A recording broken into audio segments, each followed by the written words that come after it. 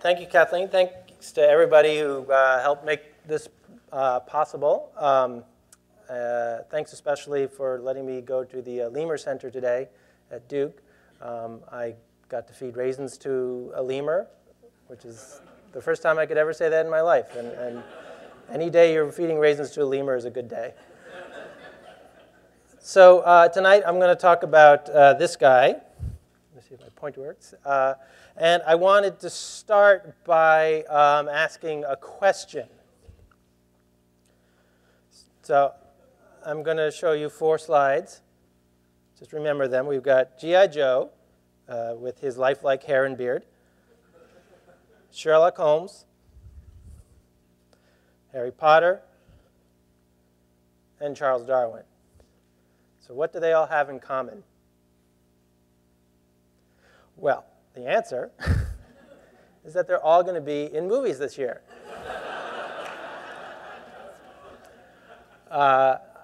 Unfortunately, I could only find a picture of Robert Downey holding a Starbucks coffee cup on the set, but I'm sure that it's coming out this year. You got G.I. Joe in his new kind of kinky leather-clad outfit, Harry Potter getting a little bit long in the tooth for this role, and Paul Bettany starring as Charles Darwin in a movie called Creation with, and I think that's supposed to be his daughter Annie. His wife, Jennifer Connelly, is playing Charles Darwin's wife, Emma. There is only one person, obviously, in this group who is an actual person. And I think that really says something about the incredible celebrity that surrounds Charles Darwin. And the thing about Darwin is that I think that engages everyone is that he has this idea that lets us think about all of life, whether it's oak trees or rattlesnakes or daughters of ours who like to dress up in Snow White costumes, or jellyfish or E. coli. He came forth with an argument that tied all of these things together. So actually, in the new issue of Time magazine, I have an article about Darwin on the occasion of his birthday. And I think it's going online now, or maybe tonight, after this talk, you might be able to find it on their website. And it's called Evolving Darwin. And the point I make in that article, and the point I'm going to try to talk a bit about tonight, is that while it's great that we're all here celebrating the life and work of Charles Darwin, we have to not succumb to complete insane Darwin mania. Darwin was certainly one of the greatest scientists in history, but evolution does not equal Darwin. Evolution is more than Darwin. But let's first talk about Darwin. So this young gentleman here we see, we're usually accustomed to seeing him in that big white beard, but I kind of like this picture of him when he was young. Was born 200 years ago today to wealthy parents, and had kind of a sort of a wandering youth. At first he wanted to be a doctor like his father, and then that didn't seem to really work out, so he went from Edinburgh, where he was studying medicine, to Cambridge to study theology so that he could become a clergyman, which was what some aimless, intelligent young men of his sort would do. But he had this incredible passion for natural history. And if circumstances might have been a bit different, he might have just become a churchman who did science on the side. And in England in the 19th century, there were a number of people who did just that. However, something happened to Darwin. What happened was that he was invited to serve as an unofficial companion to the captain of a ship, the HMS Beagle. which was going to be going around the world. The captain was a bit worried that he might go insane on such a long trip, and thought that some gentlemanly companionship, intelligent conversation might help him to stave this off, because his uncle had actually killed himself on just such a long voyage. Darwin became kind of the unofficial naturalist of the voyage, and for him it was a totally transformative experience, and partly because he got to go places that no English clergyman in the 19th century would ever get to go to. Went all around South Africa, climbed into South America, climbed into the Andes, went to the Galapagos Islands, looked at coral reefs in the Indian Ocean, met the Maori of New Zealand, and had all sorts of other amazing adventures over the course of 5 years. Along the way, he picked up fossils. Now, this is a jawbone of a giant sloth that Darwin found. And Darwin was quite struck by the fact that the fossils that he would find in certain places in South America were kind of like oversized versions of the animals that he could see still alive in South America. It was as if perhaps these extinct animals had somehow given rise to the living animals, like sloths, like rodents, and so on. Darwin was also starting to get familiar with the new kind of geology that was emerging in the early 19th century. So geologists were beginning to realize that the Earth was not a few thousand years old, but was some inconceivable age. And they could actually read the history of the Earth in its rocks. So, for example, they could see how layers of rock that were exposed at the surface were stacked up on each other and then tilted in different ways, and then shot through with volcanic rock. And in this chart, the colors show different ages of rock. And then paleontologists started noticing that there were distinctive fossils that would be found in these different layers. So life was changing through time, very gradually. Of course, one of the most famous stops that Darwin made was at the Galapagos Islands, which are about 700 miles off the coast of South America. And there he encountered all sorts of unusual animals, species that were not known from anywhere else. And he found birds, for example, that turned out to be quite perplexing for him. So he picked up these birds, and he could see, well, obviously they have these incredibly different beaks. And just through observation, you could see that the big ones were good for cracking nuts, seeds, I should say.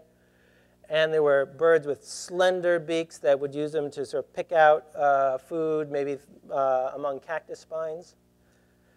When Darwin got home, he gave them to an ornithologist and assumed that the ornithologist would tell him, well, you found wrens, and you found mockingbirds, and you found all these different kinds of birds. And the ornithologist, James Gould, came back to him and said, they're all finches. And he said, what do you mean they're all finches? He said, they're all finches. Despite the beaks, they have all these other similarities that just show you they're finches. And so Darwin was left with this puzzle. How could you have finches, one particular genus, have all these different shapes, all in one island? The idea that somehow species were specially created where you found them didn't fit with this idea, because why would such an incredible range of species be created in one spot? It didn't make sense. And so Darwin, when he got home, started jotting things down in a notebook. And one of the most wonderful things that he jotted down, I wrote about this in the New York Times, is a tree. So he began to imagine that you'd have these different species alive today, like the ones he's marked with these letters B, C, I guess it's an A, B, C, D.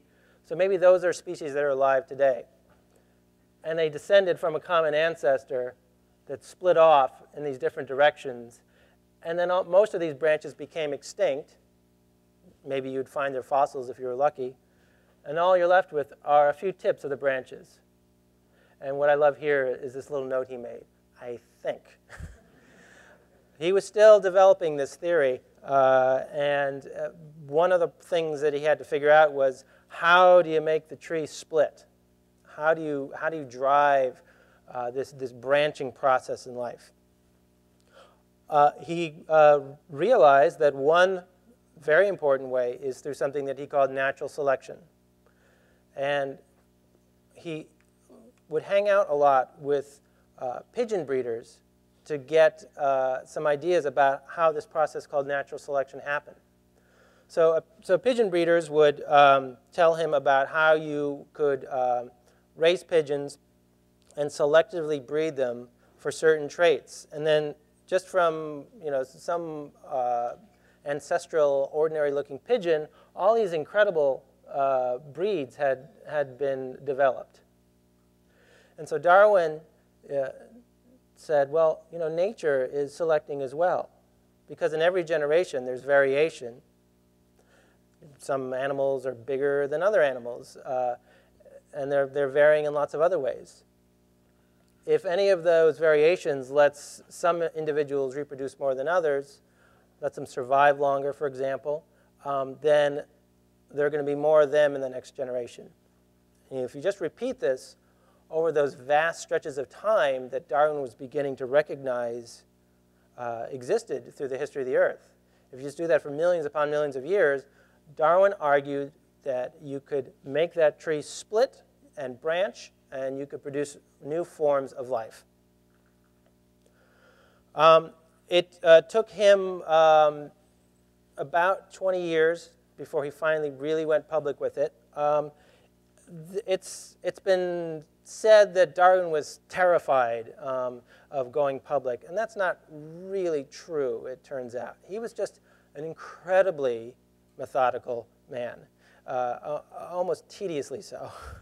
This is someone who spent 8 years studying barnacles, because he wasn't quite sure about certain aspects of his theory, and he thought, maybe if I looked at barnacles, I might be able to figure it out. 8 years later, he figured it out. He published a major monograph on barnacles, and then he was able to move on. So he just had a lot of work to do. Part of it was that he knew that when he did publish his ideas, that he would be attacked, because he had seen other people attacked for other kinds of evolution that they were arguing for. So he wanted to be able to try to address every possible objection that someone might have. Actually, he was pushed a little sooner than he expected to publish, because he got a letter from a correspondent, Alfred Russel Wallace, who was in Southeast Asia. He was a naturalist who would supply people like Darwin with birds and other animals and such. And he wrote this letter saying, I've got this idea. And it was basically saying, I don't think he didn't use the word natural selection, but essentially he was talking about natural selection. Charles Darwin reads this letter and thinks, uh-oh, I got to do something.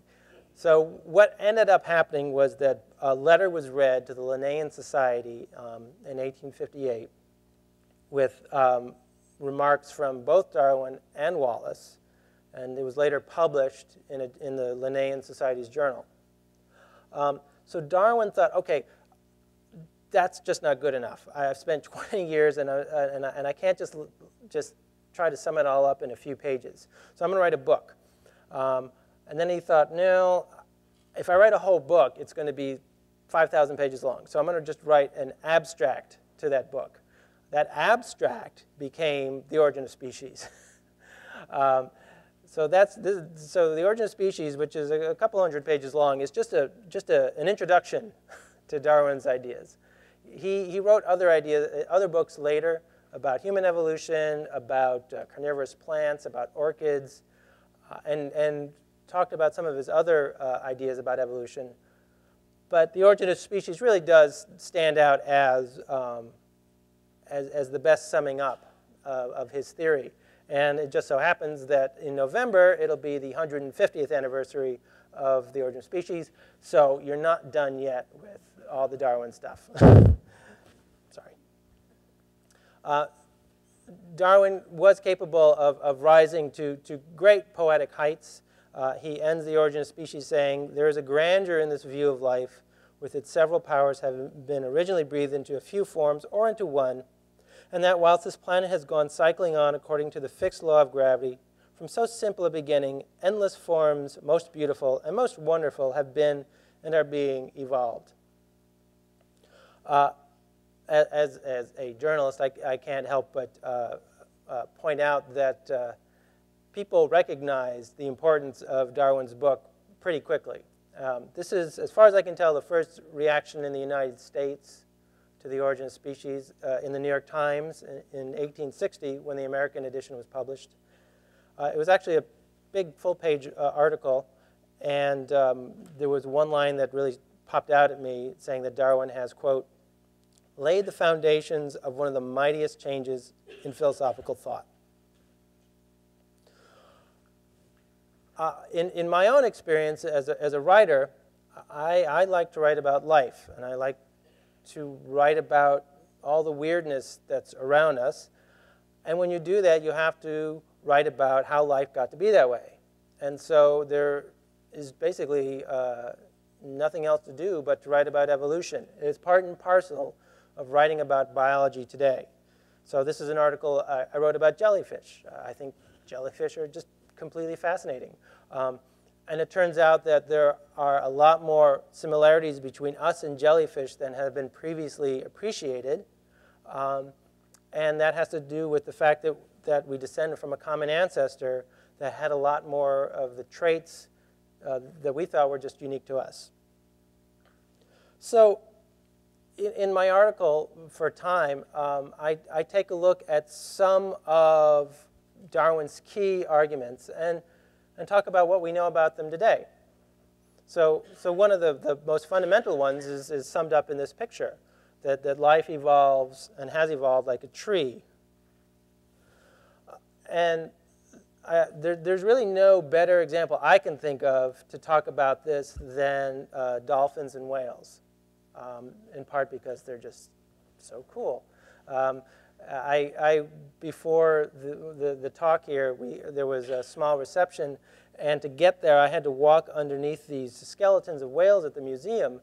I almost didn't make it to get any food because I was just spellbound by these beautiful skeletons that are suspended in air of blue whales and sperm whales and so on. There's something incredibly captivating about whales and dolphins.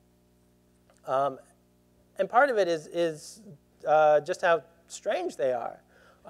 They live basically like fish, but if you open them up, they are not like fish. Most importantly, they've got big lungs that actually connect to a blowhole. They have huge brains. They've got these flippers that are not like any fish you'll see in the ocean, and they've got their tail, which is about 90 degrees off kilter compared to other animals in the sea. So if you see a shark, it's going to be swimming like this. You see a whale or a dolphin, it'll be going like this. So there's something really off about whales and dolphins. And there was a huge debate well into the 1800s about what these things were. Linnaeus in the 1700s classified whales as mammals because they had lungs, because they gave birth to live young, because they nursed their young with milk. A lot of people thought that was kind of crazy and disagreed, and including Herman Melville, or at least Ishmael, who says, "Be it known that, waiving all argument, I take the good old-fashioned ground that a whale is a fish and call upon holy Jonah to back me." Darwin speculated a little about whales, or at least how something like a whale could evolve.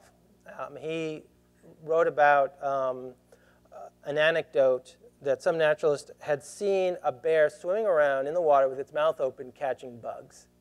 And he said, well, you could imagine that bears, over the course of many generations that had specialized for swimming around with their mouths open, could have evolved into whales. And for this, he was mocked quite a lot in the press. And in later editions of The Origin of Species, he actually cut out a lot of that description. You get the feeling he would thought, well, I'm pushing it a little too much here.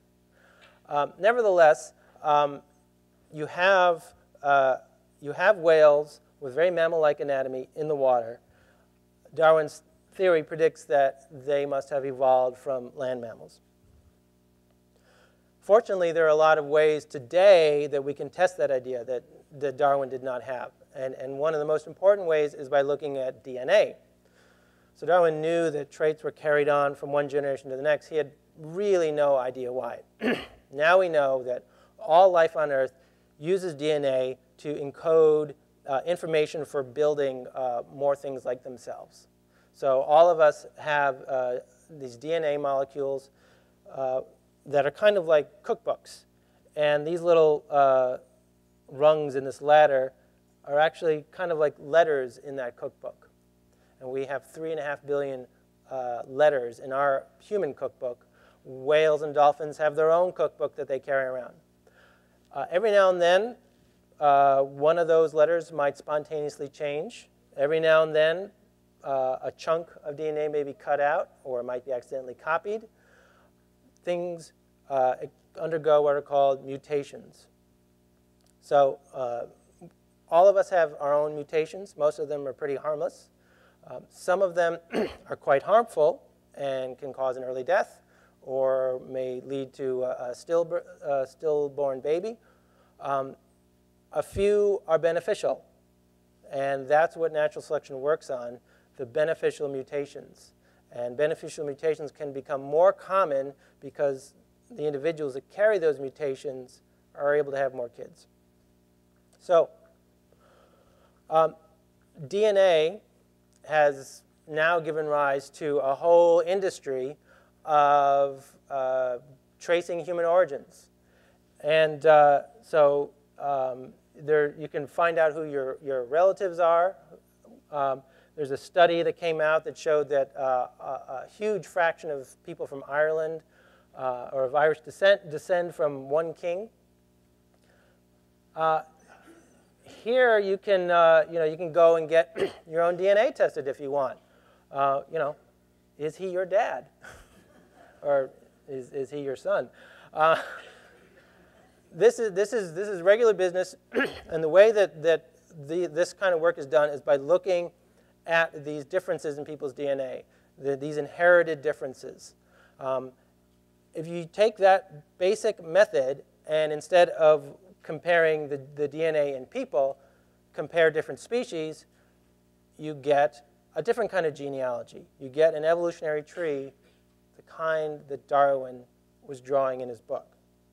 So for whales, scientists have been taking DNA from whales and from other mammals, and what they find is that the cetacea here, that represents whales and dolphins, what you find is that they are mammals. They belong to sort of the mammal group, and their closest relatives are hippos. They belong to a group of mammals that are hoofed mammals, called artiodactyls, and it includes giraffes and cows and pigs and camels and some other land mammals. So they're stuck right in there in this group of land mammals. So that is consistent with Darwin's idea that whales evolved from land mammals. And it tells you exactly which land mammals they evolved from. Now, it would be nice to have some fossils of the intermediates of species of early whales that were adapting to life in the water. I mean, they ought to exist. They ought to be out there if Darwin was right. And in the early 1990s, a paleontologist named Hans Tevesen, who actually did a postdoc at Duke, found the first really good, complete skeleton of a whale with legs that could walk. It's called Ambulocetus. And here you can see its back leg and the front leg. They know it's a whale because it has certain traits in its skeleton that are only found today in whales and not found in any other mammals. So for example, whales have very peculiar ears with distinctive bony walls around them. Ambulocetus has got that too. So this is a whale. And this is probably what it looked like. My next book is called The Tangled Bank, An Introduction to Evolution. This is a picture that Carl Buell, a wonderful illustrator, has just done for it, working with Hans Tevesen. And so this is probably what it looked like. And as you can see, it was probably sort of an amphibious predator. So it could stay on land, it could breathe, it had a sort of a regular kind of mammal nose, as you can see, but it had a kind of otter-like body that it could use to swim around underwater very quickly and catch prey, maybe like this fish here. It was big. It was, I believe, 7 or 8 feet long. So it could go after some pretty big prey. So there was a kind of a controversy for a while between the paleontologists and the geneticists. Because as I told you before, the geneticists said, yeah, whales are mammals, and there are these artiodactyls. And the paleontologists said, I don't think so, because artiodactyls all have a distinctive ankle bone. It has what it's called a double pulley, so it's sort of rounded on both ends, and it helps the mammals kind of lock in their legs when they're running. And no one could find a double pulley ankle on a whale. They couldn't find any ankle on a fossil whale for a while. And what were thought to be the closest fossil relatives of whales didn't seem to have this double pulley either. But that all changed in 2001 when a scientist named Phil Gingrich at the University of Michigan dug up a fossil called Rhodocetus, which was complete enough that, that he got the ankle bone and it had that double pulley. So there's this beautiful agreement between the fossils and the DNA. And it all supports Darwin's basic assertion that whales evolved from land mammals. And since then, there have been a whole bunch of other whale fossils that have been found. And I've just, I had Carl Buell put together a few of them here, again, in this book, The Tangled Bank, just to show you the transformation that has happened. So you start up here with a common ancestor of hippos and whales about maybe 55 million years ago. And you have this branching process. And so you have these species, as you can see, they're getting more and more adapted to living in water. At first, they look like pretty generic land animals, like a coyote or something. Their legs start to change, their tail starts to change. They become more and more adapted to living in water. They probably were more like seals at this point. By now, about, I guess about 42 million years ago, their legs are so small that there's no way they could walk on them. But they're still legs. That's the amazing thing. There's a species that's related to Dorodon called Basilosaurus. It got to be 50 feet long, so it would just go across. You could lay it out across the stage. And they found the fossils of its hind leg. They're about as big as a child's. And they're just hanging off the back over here.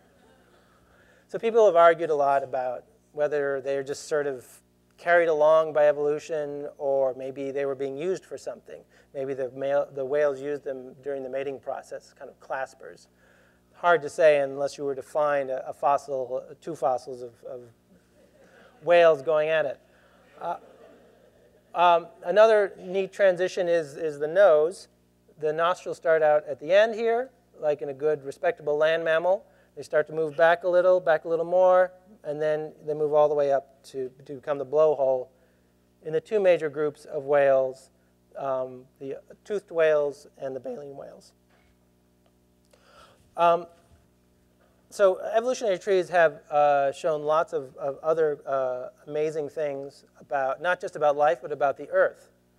And so here's another example. These things are about as far from whales as you can get. They're called mite harvestmen, and they're about that big, and they live in the forest, on the forest floor, and they'd be lucky if they travel 50 feet in their life. What possibly could you learn from studying mite harvestmen? Well, the interesting thing about mite harvestmen is the very fact that they don't move around. And so some scientists went around the world and studied the DNA of mite harvestmen and did a tree. There are thousands of species of mite harvestmen in the world. And here's one group down here. They're all related from a common ancestor. They're in yellow. And this is where they all live. So how does a mite harvestman get from Argentina to South Africa to Sri Lanka to Australia and to New Zealand? How does that work?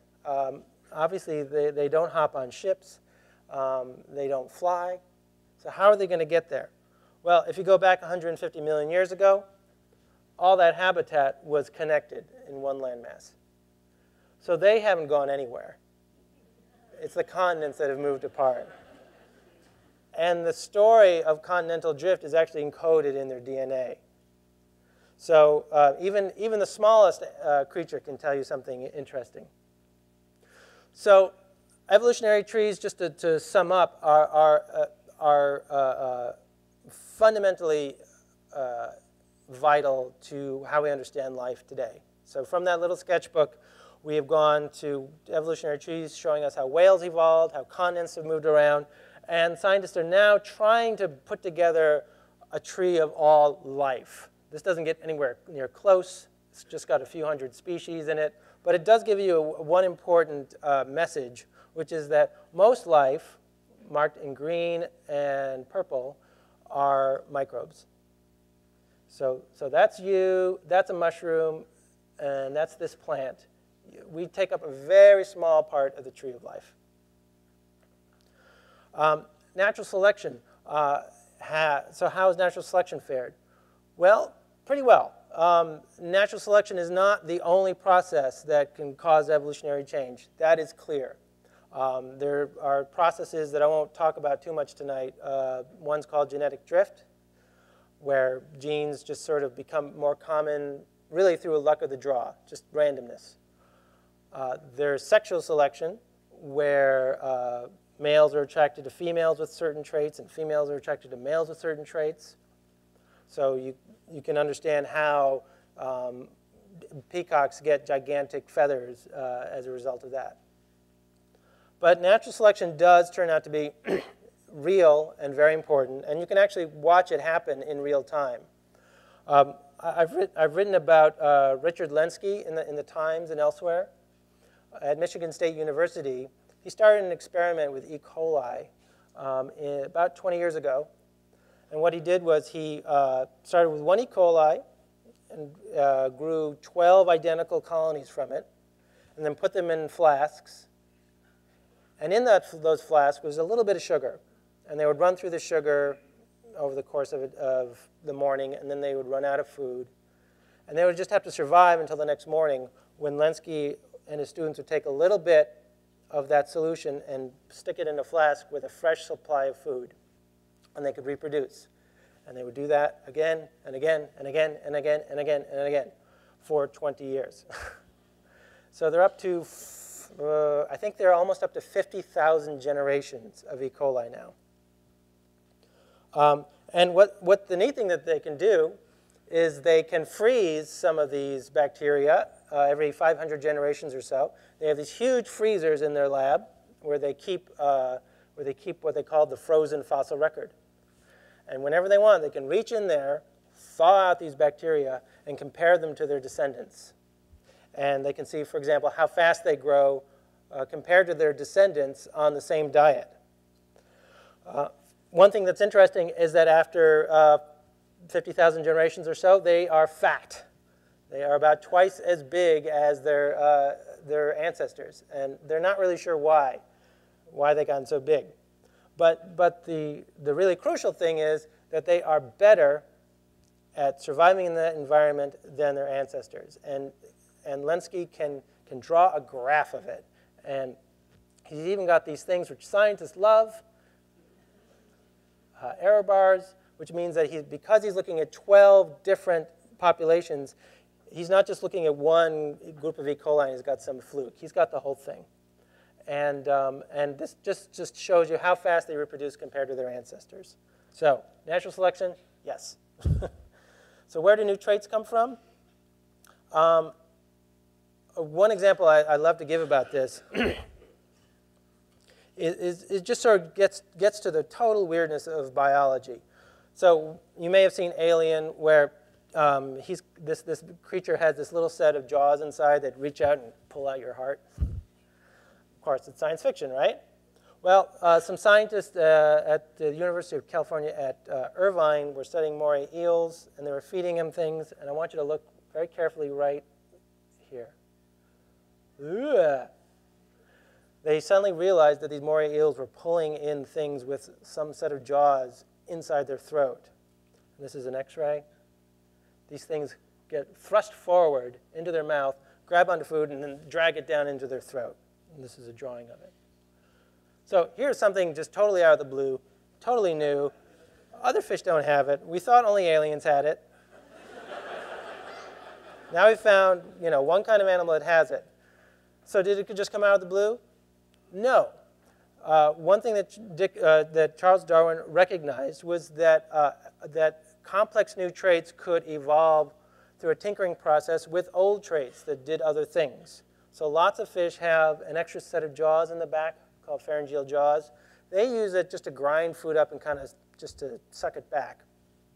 And whoops. So those are the pharyngeal jaws. And essentially what has happened with the moray eels is that they have modified the muscles and the bones to create something new, but it's not totally out of the blue. One thing that would surprise Darwin is how this process, what scientists sometimes call exaptation, can happen at a molecular level. It's not just taking like new bones and having them do new things. It's taking genes and making them do new things. The example I like to use is from snakes. So snake venom is produced in a gland, and in some snakes is shot through these fangs into their prey. And venoms are these beautiful molecules that are incredibly deadly in a very elegant way. They might lock on to a receptor on a neuron. They have this intimate association with the biology of their victim. And snakes typically have a whole cocktail of different venoms. And so in order to figure out where these venoms evolved from, a biologist named Brian Fry started grabbing snakes, incredibly deadly snakes, and taking their venom to study. And of course, you have to have a crazy Australian scientist to do this kind of stuff.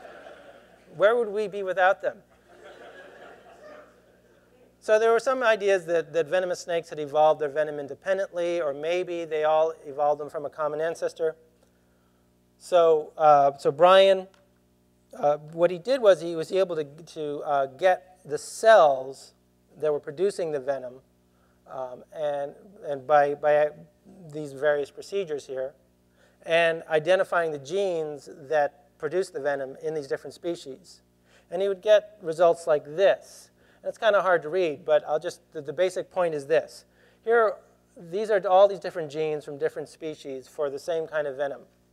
And they all have they share an evolution. They descend from a common ancestor, just like we do. Their closest relative, however, is a gene that's for an enzyme in the pancreas, a digestive enzyme. So what this suggests is that this venom gene was borrowed. So genes can be borrowed because there are these little stretches of DNA next to them that act like switches that sort of say when to turn them on, under what conditions, where in the body. So snakes underwent this mutation where this gene started being produced in the mouth rather than the pancreas. And Fry has discovered genes being borrowed all over the body for different venoms. So there's this massive process of borrowing genes to produce this new feature, venom. And this led Brian to an incredible discovery, which was that, that it turned out that snakes that we didn't think were venomous make venom too. And by looking at the evolution of venom, he realized that he should look at snakes that no one thought were venomous before, and he discovered them. So then he asks, okay, well, wait a minute. Maybe venom evolved before snakes. The closest relatives of snakes are these lizards, like the Komodo dragon, for example, and iguanas. So, being the crazy Australian biologist, he went out and started getting samples from the mouths of these lizards, such as this lace monitor, which is 6 feet long. And this is what it does when it's angry. He's still alive, I'm happy to report. And as I wrote in this article in the New York Times, it turns out that some lizards, the closest relatives to snakes, are venomous as well, and they produce the same venoms as in snakes. So all of a sudden, we have this whole group of reptiles that turn out to be venomous because they share a very distant ancestor with snakes that first evolved venom. And this is very important because venom is actually medically very important. A lot of drugs are derived from venom. And now we have a whole bunch of new targets for potential drugs. There were some areas of life that Darwin didn't really want to mess with. And one of them was how life began. So if we all share this common ancestry, then life must have started here, I guess. And we have an incredible fossil record now going back about 3.4, 3.5 billion years. People are debating about whether these really ancient fossils are, some of them may be evidence of life, some of them might not. But in any case, this is one fossil that's generally very well agreed on, 3.4 billion years old, from Australia, probably formed by this kind of bacterial mat called stromatolites. Darwin thought there was no way that you could figure out how life began because you couldn't see it going on today. He was very interested in seeing things going on today. And this is a letter he wrote where, you know, if we could conceive in some warm little pond with all sorts of ammonia and phosphoric salts, light, heat, electricity, etc. present, that a protein compound was chemically formed, ready to undergo still more complex changes. At the present day, such matter would be instantly devoured or absorbed, which would not have been the case before living creatures were formed. So he left that alone. And yet, it turns out that he might be right to some extent. It's possible that these kinds of environments may have been where life got its start, or at least where some of the compounds for life got their start. So for example, sugars could have formed through lightning, through other chemical processes on Earth before life began. There's been a lot of research on how the basic building blocks of molecules of life could have been brought by comets, for example. And researchers are now even trying to create these sort of early versions of life, protocells. And this is an animation showing what they envision a protocell to be like. Instead of DNA, which is a double strand, they think that life before that was RNA, a single strand.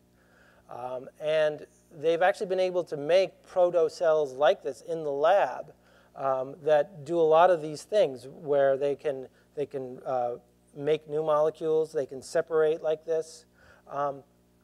They don't have all the bells and whistles that our cells do, but life might indeed have started out, at least at one stage in the early evolution of life, might have looked like this. Now, at the beginning, I told you about how the tree of life has really been quite well supported by lots and lots of different studies. On the other hand, it might not just be a tree. And this might seem kind of paradoxical for me to say that. But when you look at Darwin's sketch, he's just seeing branches splitting apart. And so all that genetic material in that original species is getting split off into two separate species. There's no coming back together in his tree. Now, but on the other hand, Darwin did know that plants would hybridize. So in a sense, that's bringing the branches back together. In Microcosm, a book that I published last year, I talked about how studies on E. coli in particular have helped scientists to realize that there is actually a lot of this joining together of the branches in the tree of life that's going on, especially among microbes. And since microbes make up most of the genetic diversity of life on Earth, this is important. So you may have heard about E. coli in terms of spinach or tainted beef or so on. Now, you all have E. coli in you right now, I should point out. You're perfectly healthy, and you have a very happy relationship with the billion or so E. coli inside of you at this moment. If, however, you get a strain of E. coli in you called O157H7, things will not be so good.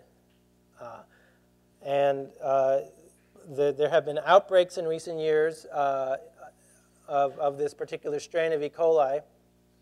And so scientists have looked at its genome, and they've been stunned to find that there are lots of genes in this particular strain of E. coli that caused the spinach outbreak that are not found in any other strain of E. coli. They've been brought in from somewhere else. And it turns out there are lots of ways to get genes from one bacteria to another, from one cell to another. Viruses can carry genes over. Sometimes bacteria just drink up naked DNA. It's something they like to eat. But then all of a sudden, your dinner becomes your genes. It's a strange thing, but this happens a lot in the bacterial world. It's one reason why antibiotic resistance is such a problem. And it turns out that it's happening not just in the bacteria that make us sick, but in just in lots of microbes in the oceans, in the soils. This is a major process. So one way to think about it is to think about this tree, which a scientist named Tal Dagan put together. She looked at a couple hundred bacteria and compared them and their genes to figure out how they're related to each other. And she drew this tree, with each tip being a species of bacteria she was looking at. And so it's a very elegant, kind of three-dimensional tree showing their relationships. And then she started looking at these genes that clearly have jumped from one species to another. They're found in one part of, you might, for example, find genes that were found in all of these related groups of bacteria, and then just one species over here. So you can pretty much, it's a pretty safe bet that that gene got from here over to there. A virus may have carried it from one host to another, for example. So this is what she ended up with. So you can still barely make out that tree. The tree is in there, but you have to kind of push away all these vines to get at it. So when you think of a tree, think of the jungle. And that's probably what life is like, or at least a lot of life. So just to wrap up, of course, one of the biggest impacts that Darwin had was on how we think about ourselves. And in The Origin of Species, Darwin was very coy about humans. He actually wrote to a friend he wasn't going to say much about humans in The Origin of Species because he didn't want to prejudice people to his views. But he had plenty of ideas, and he published them in The Descent of Man, a book in 1871. And there he brought together a lot of ideas that he had been thinking about for years, really since he got back from the Beagle. People at the time believed, at least some people believed, that different races had been separately created. Darwin rejected this and believed that all humans descended from a common ancestor. And part of it, the reason for that was that he would hang out with Indians in Patagonia, and as different as they were sort of superficially, he he could see a kinship with them. And he would write about here the many little traits of character showing how similar their minds were to ours. This was a fairly radical thing to be talking about at that time. Darwin also saw a lot of similarities between ourselves and other animals. So Darwin saw us as animals sharing a common ancestry with other animals. And you could see that in everything from our little tail stump on our backs to facial expressions. He was fascinated by the expressions that children would make.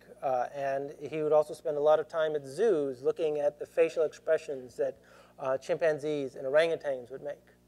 And he would see all of these shared traits that for him made an overwhelming case that we had evolved from ape-like ancestors. At the time, he had very few fossils to look at to make this kind of an argument. There was some mysterious bones of something called Neanderthal man that had been discovered, but people were arguing about just what they were. Some people thought that it was a different species. Some people thought it was just a human with a big brow. They weren't sure. It was only after Darwin's death that some fossils that were truly intermediate, kind of like the walking whales, were discovered for humans. So Raymond Dart in 1925 discovered this thing he's holding here called Australopithecus, which had certain features like humans and then certain features like chimpanzees and other apes, like big teeth, for example. And he called them an extinct race of apes, intermediate living between living anthropoids, that's apes and monkeys, and man. This was quite a controversial thing to say at the time. There was a letter to the Times in London where someone wrote about Dart saying, "Man, stop and think. You have become one of the devil's best arguments in sending souls to grope in the darkness." And I sympathize because I've gotten emails like this.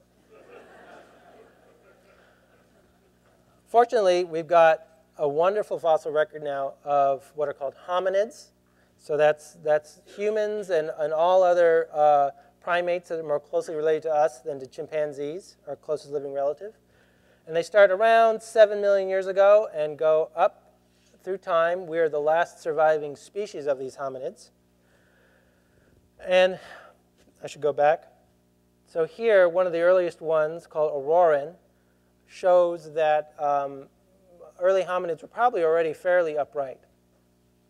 Darwin thought that being upright was something that evolved along with powerful brains, the ability to make tools, and so on. He thought that it all happened at the same time. And in this case, he was quite wrong. We have huge brains compared to chimpanzees, but those brains really didn't get big until maybe about 1 million years ago. So chimpanzee brains are about down here, and they sort of hang out until here, and then they start to shoot up. Exactly what drove that expansion is not clear, but there are a lot of really interesting lines of research that are going on now that I'm sure Darwin would have been fascinated by. One idea is that it's our social life that made our brains so big. It wasn't technology. It was just being with other hominids. So as a general rule, primates that live in bigger groups tend to have certain parts of the brain that are bigger as well. And here's the graph to show it. You can see that the bigger you get, the bigger your what's called neocortex gets. And then maybe because to be in a big group, you got to do a lot of calculations. Who's your friend? Who's your enemy?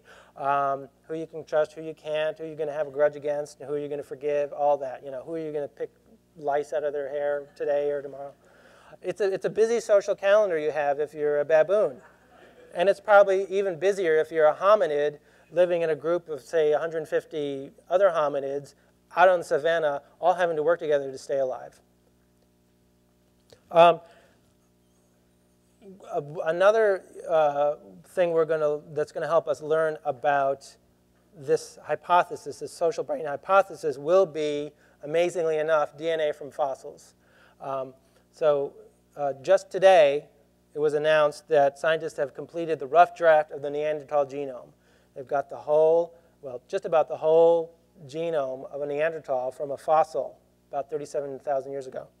So Neanderthals were our closest relatives. And now scientists are going to be able to look for genes in a Neanderthal genome, compare them to ours. And they're going to be able to focus in on genes that are involved in building brains, genes that we know are important for being a social animal. And we're going to see what we had in common with Neanderthals and what we evolved after we branched off from them about 500,000 years ago. So this is amazing stuff. Now, one thing that's really incredible is that they actually only have about 2/3 of the genome complete, because there's all this stuff in the genome which are called repetitive sequences. Lots of bits of DNA that just repeat, repeat, repeat, repeat. They're very hard to sequence. They're not genes. Actually, they take up a huge amount of our genome. Over half of our genome is made up of this repetitive stuff.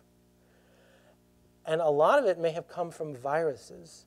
Viruses that infected us millions of years ago and got incorporated into our genome and then got trapped there. And then all they could do was copy their own DNA and insert it back into our genome, make extra copies of themselves. So we all carry millions of dead viruses and fragments of viruses in our DNA. And in a way, that's sort of the ultimate challenge to the tree of life, that we are not even really human. We are part human and part virus. And this was not something that you'll find in The Origin of Species, but I think that Darwin would have loved to find out more about it. So thank you so much for coming.